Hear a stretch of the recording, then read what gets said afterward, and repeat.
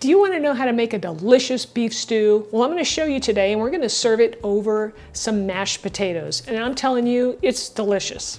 I'm also going to show you how to flavor this up with some spices and a mirepoix. And if you don't know what a mirepoix is, don't worry, I'm going to show you a little bit later. And I'm going to be making this in the Instant Pot. Now, if you don't have an Instant Pot, no worries. Anybody can make this on the stove or in a crock pot. I'm Rockin' Robin, and I'm going to show you how to make it right after my chef joke. What kind of shows do cows like best?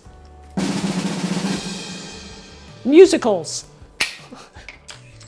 You remember the mirepoix I was talking about earlier in the video? Well, we're going to start with that.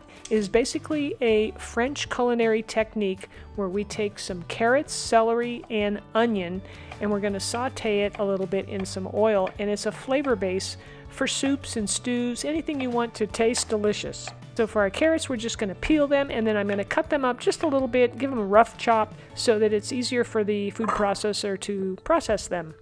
Then I'm going to chop up some celery pretty much the same way. Now don't forget, you can get the written recipe below the video in the description area. Now I'm going to place this in a food processor, and we're going to process this till it's quite small. Now you want this to look pretty fine like this. Then we'll dump this into our Instant Pot and work on the onions next. Now you might be wondering why I didn't just toss my onion right into that food processor, but the thing is I'm afraid that it's going to get too watery. I don't want a bunch of onion juice in my dish, so that's why I like to hand chop it myself. I like to get this nice and fine, so I run my knife through it again even after I cut it up pretty small. So it should look something like this. Toss these in the Instant Pot along with some olive oil, say about a tablespoon or two. I'm going to hit the saute button, and we're going to cook this for about 7 minutes, and you want to stir it frequently. This is probably going to be one of the easiest beef stews you make, and I hope you guys will try it. Let me know down in the comments if you're going to try it. Now here's my couple of pounds of beef stew. These pieces were quite large, so what I like to do is cut these into quarters. That way you get a little bit more beef, dispersed throughout your whole stew. Before I add the beef, I'm going to toss in a little bit of Cabernet wine here into the stew. You could leave it out if you don't want to use it and just use all chicken broth, but this adds some nice flavor. Give that a quick stir. I'm going to add the beef now. We need to add some more liquid so that we're covering the beef so it cooks nicely. So I'm going to use some chicken stock here. I got this from Costco. And you're going to add about 3 to 4 cups, whatever it takes to just cover the meat. It's time to spice up our stew with some salt, smoked paprika for that smoky flavor, and a good dose of garlic powder. And then give it a nice little stir. Don't think we're done yet, because we got a few more spices to go. Next up is some ground mustard and some onion powder. I'm going to follow that up with a little bit of brown sugar. We're going to give that a little stir, and we've got a few more things to add. We're going to add a touch of celery salt, a little bit of chili powder for a little bit of heat, some cinnamon, and some black pepper, about 1/4 teaspoon. Time for one last stir, and then we're going to put the lid on this, and we are going to cook it. Now remember, if you don't have an Instant Pot, you can put this in a stock pot on the stove and cook it the same amount of time. It'll be wonderful. Once you get this sealed up, we're going to cook this on slow cook, and it's going to cook for 4 hours. All right, we have time for another joke. What happens when you try to talk to a cow?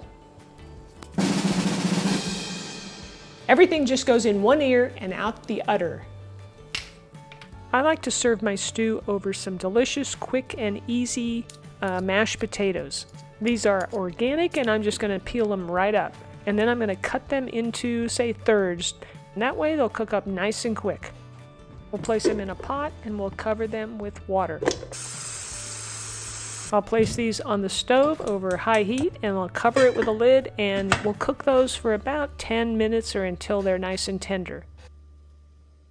At this point, I'm going to heat up some Milk, I like to use a higher fat milk, 2% at least, and add some butter. And we'll heat this until the butter's melted so we can add it to the potatoes and mash them.